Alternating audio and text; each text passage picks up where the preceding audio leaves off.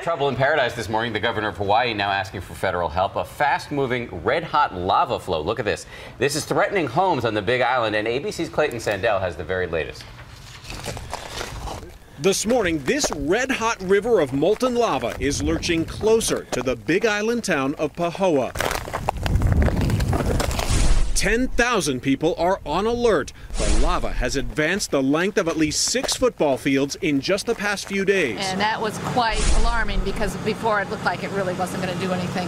Evacuations could come within days for those living right in the path. Thousands of others could be cut off by lava-choked roads. This flow erupted from the Kilauea volcano in June, traveling 11 miles, now less than 1 mile from Pahoa. And there is really no stopping this lava, because it's on a march to the sea. Thermal cameras capturing a rainbow of intense heat. Oh, man. We hiked to the lava's leading edge. It is incredibly hot. It's almost like literally standing inside of a furnace. Locals have seen this before. The volcano that helped create this island has been erupting non-stop since 1983, destroying nearly 200 homes in 1990.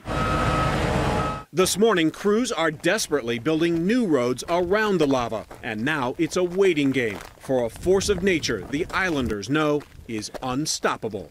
For Good Morning America, Clayton Sandell, ABC News, Pahoa, Hawaii.